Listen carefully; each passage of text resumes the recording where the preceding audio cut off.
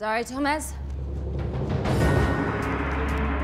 Yeah, I don't know who you are or what you're doing, but you're gonna lead Argus right here. No, don't worry. We can protect you. Who's gonna protect you? I would describe Zari as an opinionated, strong woman who, in her circumstances, is figuring out how to speak truth to power. Look at this rap sheet.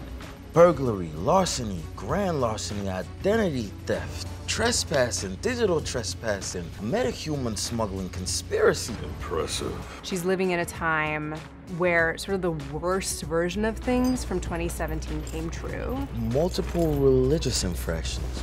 What do you mean? Zari's Muslim, and apparently religion is illegal in 2042. She is a sort of misfit, and she's not a rule follower, which they are not either. Yeah, I can take care of myself. Is that right? She challenges the legends. You know, they're going back into time or forward into time to fix these anachronisms. And she's saying, you know, there's actually, like, we have the power to improve history. And there have been so many terrible things that have happened in history. Like, can we actually be humanitarians through our work as legends? Any idea of why someone would want to kill you? Yeah, I can think of quite a few, actually.